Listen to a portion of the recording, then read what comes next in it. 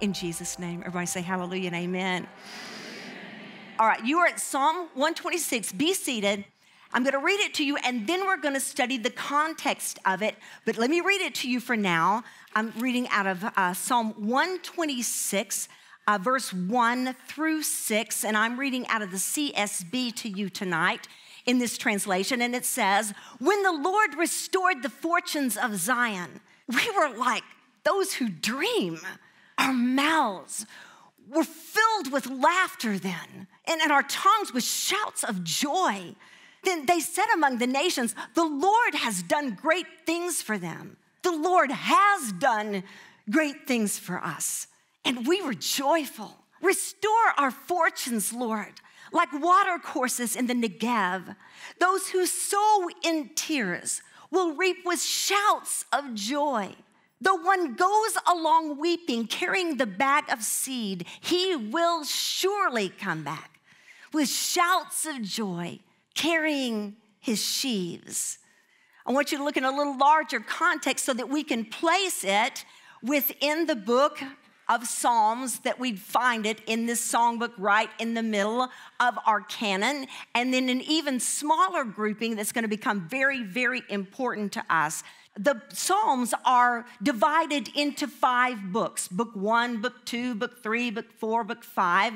And this is part of book 5 that would have begun in Psalm 107 all the way to Psalm 150. There are 150 Psalms in this songbook in the middle of our canon. We don't know exactly why they were divided into 5 parts, but probably so that they could correspond in some liturgy to the 5 first books of the Bible. So the Pentateuch or the Torah, Genesis through Deuteronomy. So probably for liturgical reasons in their worship, that's the way it was grouped together. This is the first book. This is the second, third, fourth, fifth. So Psalm 126 falls in the 5th book of the Psalms, but it is in a smaller grouping that is very fascinating. So I want you to get your hand, if you would please. I want you to get your hand on Psalm 120.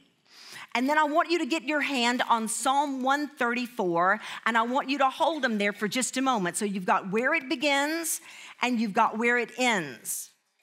If you will give a glance to every single one of those chapters, each one of the Psalms from Psalm 120 all the way to Psalm 134, you can see the difference. If you look straight down at 135, you will not see that same caption.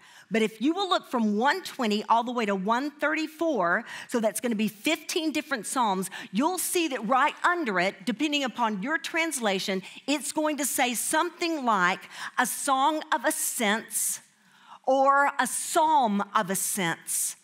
Something to that nature. It may have a slight rendering that is more like Song of Degrees, pilgrim songs, gradual songs.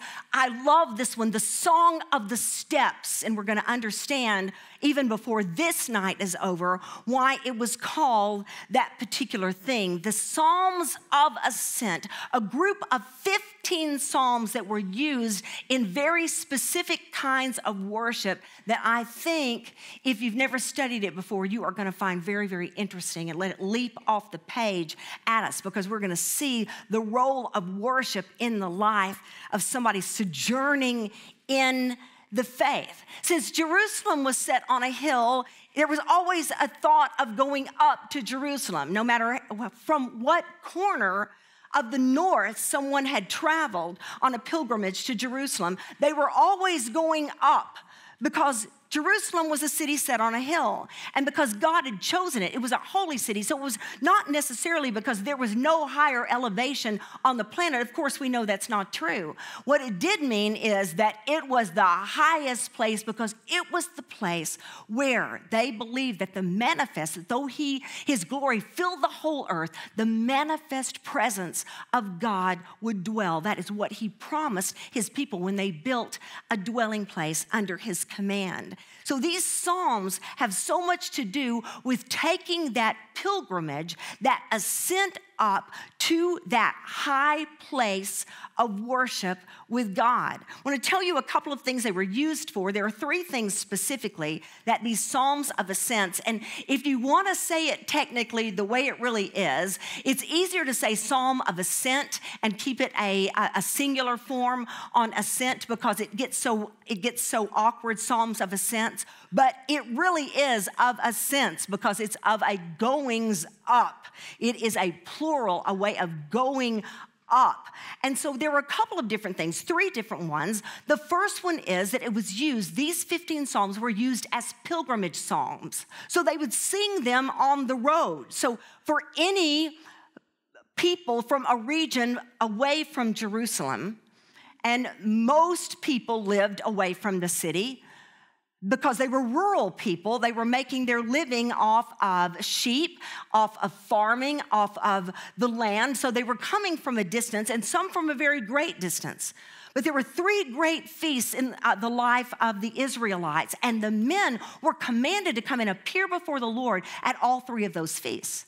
And so, of course, they would bring their families with them, and when their sons were of age, they were also commanded to be part of it. So they would make this long pilgrimage for the feasts. It would be the Feast of Unleavened Bread or Passover, the Feast of Pentecost, the Feast of Tabernacles. And so no matter where they were coming from, they were ascending to Jerusalem. And so they were singing these songs. And you know what this is like. Because if you've taken even a long trip to get here, why is it when you get in the car, why is it you're listening to music? Yes, it's making the time go. It's making you forget how many miles it's taking, how many minutes it's taking. And this is exactly what they were doing. So they would sing along the way, and it would be families of them because they would move in groups. And you really do know this already because this is how Jesus got lost from his parents. Now, he wasn't lost to himself. He was back there doing the Father's business in the temple area that we're going to talk about in just a little while. But his parents were like, it wasn't until they were setting up camp, because it says at that night was when they realized it's because they'd stopped to set up camp. Start looking around and go, well, where's Jesus? Well, I thought he was over there. Well, where are the kids? He would have been in that in between, 12 years old. Was he with the little kids or was he with the adults? You understand what I'm saying? Because they were all together. There would have been cousins, aunts, uncles, little bitty kids running all over the place. And so the same thing would have been true for them. There were so many miles that they had to walk, so many hours that were going to be on that journey that they would sing their way through it. And the most popular collection, if you want to know what their song list, their playlist, the Israelite playlist for a journey was these 15 Psalms of Ascent. That was their tradition. You know, we love song. Thought about it so many times. Did you know that singing and song predated humanity? And of course we would assume that because it had to come from God. But one way we know that is because in the beautiful poetry that is the book of Job, when you start realizing, when you get into that book and realize the whole thing is poetry, everything changes. I mean, there are a couple of little blocks of prose in it, but it's a poem, and it is a masterpiece. And in part of it where God is then talking to Job in Job 38. God begins asking him some questions, and he says to him, "Where were you when I established the earth?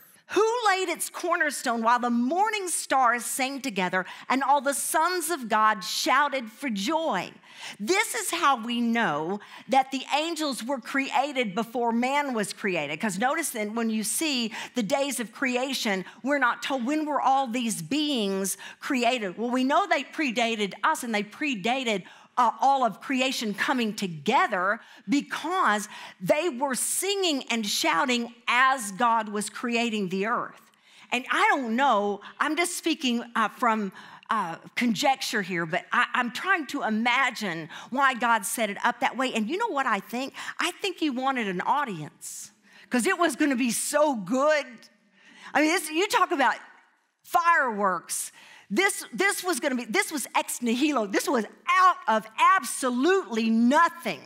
Like boom. I mean, like nothing's there and then boom. And then it's hovering over the waters, the Holy Spirit hovering over the waters, and boom, it all starts coming together one day at a time. And they're just going like, whoa, shouting and singing. So he sets it up where there's a accompaniment to creation.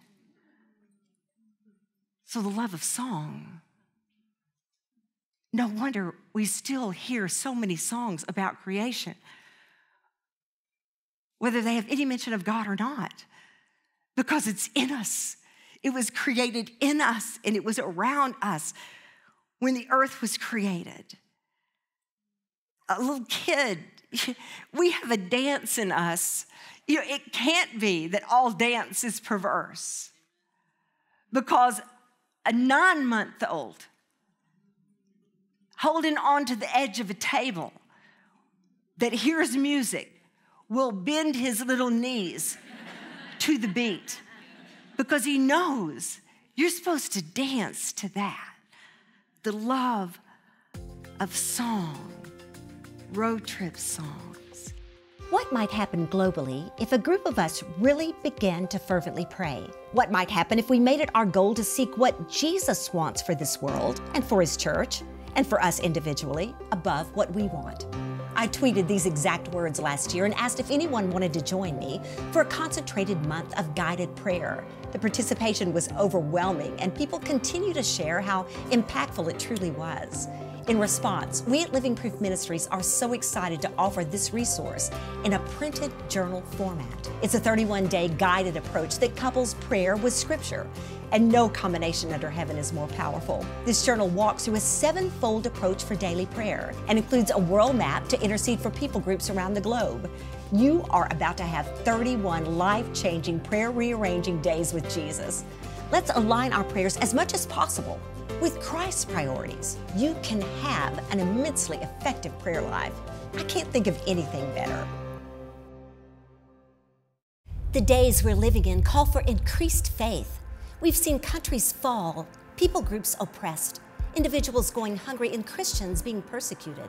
As a Christ follower, I feel an urgency to pray specifically for these brothers and sisters in the faith. While we may not be able to go to these specific places spread across our globe, the voice of the martyrs is going and advancing the gospel at any cost. Right now, they're on the ground ministering to people in closed countries by responding to persecution, by providing Bibles and resources for frontline workers. Would you consider partnering with the Voice of the Martyrs to pray for our persecuted Christian family?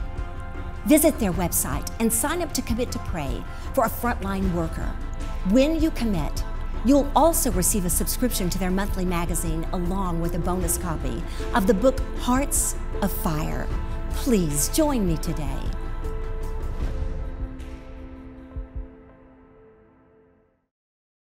When does a young mother in Latin America know that there is hope for her child? For far too many, they never find hope. They are trapped in a cycle of poverty and despair because they have no marketable skills or the meager capital to start even a simple business. It is at this juncture of desperation and exhaustion that Convoy of Hope comes alongside to empower women, unlocking strength and dignity. Through Convoy of Hope's Women's Empowerment Program, thousands of mothers and young women have developed job skills that open an entirely new pathway for their lives. You can make a difference in one woman's life that will change a family and ultimately entire communities. That's women's empowerment. Simply text Beth to 68828 to learn more, or visit convoyofhope.org/BethMoore. Bring hope, dignity, and strength to women in need. What's most significant to us tonight, where these Psalms are concerned, and what we're about to see, is that Jewish tradition teaches us that the 15 Psalms are connected, associated somehow with 15 steps of the temple where the Levites sang. and this is very early rabbinic tradition, connects the 15 Psalms to the 15 stairs in the temple. So here's what I want to do. I want to walk you into the temple so that you have an idea, because this is a really cool thought, because Jesus would have taken this pilgrimage with his family. And so we know, at least, we see it in print in Luke chapter 2. We know he did. And so it's wonderful to think about him taking this whole journey all the way from Nazareth, all the way down south, some 70 miles until they get to Jerusalem. And so he would have sung these songs. Who knows but that at some point he would have been the one saying, if the Lord had not been on our side, let Israel say. And then all of them, let the Lord, if the Lord had not been on our side. So picture this with me. So on the diagram, the main gate to the temple or the tabernacle, either one, always faced to the east. So here is the main entrance in. Out in front of it, so before you've walked through that gate, that would have been the courtyard for the Gentiles. And on these two pillars right here, there were warnings about them taking a single step through that gate into that next level, because they were not to be in there. And then through that door, if you were a Jewish man or a woman, you could come through this door. But this whole area right here is the women's courtyard. But if you'll look carefully, you'll see the semicircular edifice right here. And those are stairs. Those are 15 stairs going from the courtyard of the women to the courtyard of the Israelites, which was completely men, 15 stairs going up. Those 15 stairs became associated with these 15 Psalms. There's not one answer for how they came to this tradition. We don't know for sure, but it became an association that was made and accepted and embraced. And so each one of those stairs, 15 of them, they were ascending up to a closer place with God. And it kept getting to where it was more intense and less people were allowed to go. The Gentiles had to stay out here. Everybody could come in here that was Jewish, but the women had to stay here or to the steps. But only the men could go up through the steps and into the next area through the Nicanor gate, which would have let them into the court of the Israelites, where only the men were. But if they went further than that, then it got into the priest's courtyard. And then it would get to where all the sacrifices were done. And then further than that, it got to where there were only certain priests that could go in, and they would minister in the Lord's house in the holy place. And then, of course, all the way back here is the Holy of Holies. But this was the whole idea of getting closer and closer and closer and closer to the presence of the Lord. So this whole idea of going up, ascending, that the Lord Most High, He who is exalted, that there was this concept in worship of going up to Him. I'm going up, I'm ascending to worship the one true God. So the 15 Psalms were somehow associated with these steps. They've taken this whole trip, but those that got to go up to where those sacrifices were happening and where the priests were, man, they were getting close. They were getting close. They were getting as close as regular people could go. Listen, when we start to get our minds wrapped around this, we begin to understand why it means something when we are told in Hebrews that you and I get to go boldly before the throne of grace. And the whole concept is into the very holy of holies, marching right through. Ladies, we do not have to stay here because of the blood of Christ. Men, you don't have to stay here. Or you're not a priest? Guess what? You don't even have to stay here. We get to go all the way in, minister at the Lord's table, bring the prayers of the saints, which is symbolized by the altar of incense, and go straight into that Holy of Holies. And that's our privilege in Christ. Psalm 84 is not one of the Psalms of Ascents, but you can hear it describe the life of the pilgrim and how similar it is to ours. Psalm 84, 5 through 7, I'm going to read it to you out of the NIV. Blessed are those whose strength is in you, and it's the psalmist talking to God, whose hearts are set on pilgrimage. Listen carefully to that, because that's a lot of what we're thinking. They pass through the valley of Baca, which is a word that means valley of tears. They make it a place of springs. And the autumn rains also cover it with pools, and they go from strength to strength till each appears before God in Zion. It's the most marvelous picture because it says they go from strength to strength. You can hear the steps. Their hearts are set on pilgrimage, so they know the direction they're going. They know the destination that they're going. Ours is the heavenly Jerusalem. Theirs was the earthly Jerusalem. And they just went from strength to strength. Because sometimes they think, man, we still got 40 miles to go, and we got like 6-year-olds. And adults acting like 6-year-olds, which is so much worse. Can we admit to that? And how are we going to make? Well, we go from strength to strength. That's the only way I'm making it. How about you? Now, what psalm starts the Psalms of Ascent? 120. I want you to look with me at 120 because this is where it begins. Somebody is going to so relate because let me tell you something. If you're in this place right now, you are at your beginning. You are about to step into a different place. And I'm hoping that all of us are, because no matter where we are, whether you're brand new in the faith or you're very seasoned in the faith, here's what I can tell you. None of us have arrived at a place of ultimate intimacy with God and insight into his word and the spirit of wisdom and revelation that we could have if he so willed. So there's always a stepping up. But somebody's right here right now, and this is where it began. It would go like this. In my distress, I called to the Lord, and he answered me. It starts with distress. Rescue me from lying lips and a deceitful tongue. Anybody just sick of lying people? What will he give you, and what will he do to you, you deceitful tongue? A warrior's sharp arrows with burning charcoal. What misery that I have stayed in Meshach, that I have lived among the tents of Kedar. I've dwelt too long with those who ate peace. Listen, there's no better indication that we need to go to the Lord than when we look around us, whether in our city, in our town, in our school, in our workplace, in our church, in our home, in our marriage bed, and say, what misery that I have stayed. Anybody? You'll not want to hold your hand up on that one.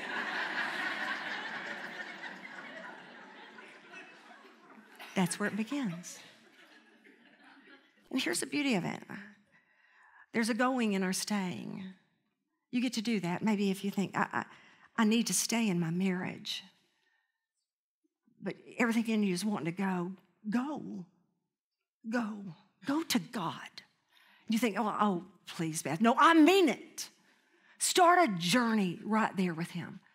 And Lord, if I can't bolt here, I'm not talking about, y'all, I must always say a disclaimer. I'm not talking about an abusive situation. That's what you need to get out of. I'm talking about your normal run-of-the-mill, I'm miserable where I am. In my city, in my town, in my group, in my school, in my home, in my marriage, I'm just miserable. Well, how can I bolt and not leave? I can go on a fresh pilgrimage with God. I want to read you Psalm 121. I lift my eyes toward the mountains. Where will my help come from? My help comes from the Lord, the maker of heaven and earth. He will not allow your foot to slip. Your protector will not slumber. Indeed, the protector of Israel does not slumber or sleep. The Lord protects you. The Lord is a shelter right by your side. The sun will not strike you by day or the moon by night. The Lord will protect you from all harm. He will protect your life. The Lord will protect your coming and going both now and forevermore. I wish we could just stay on this topic for a minute, but if we could see it in Hebrew, and I can't read Hebrew, but my girl, one of my daughters can.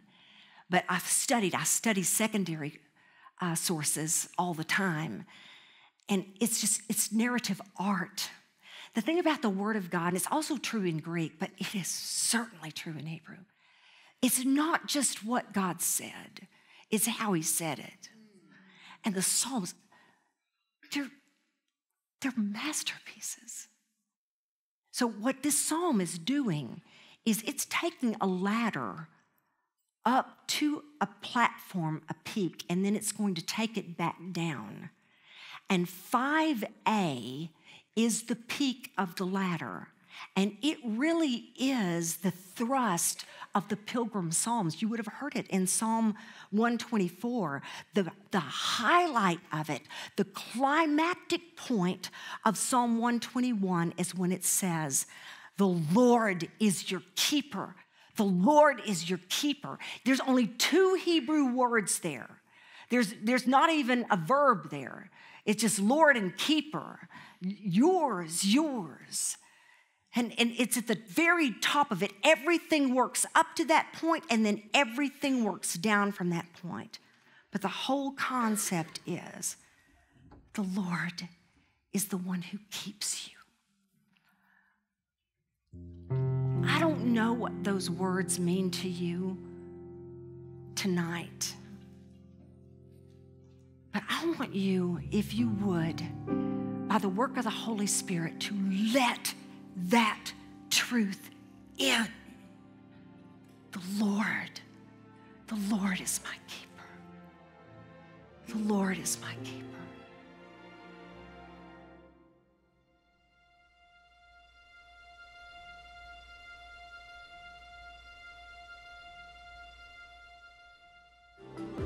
Living Proof Ministries would like to send you a thank you gift for your donation. Visit bethmoore.org/donate.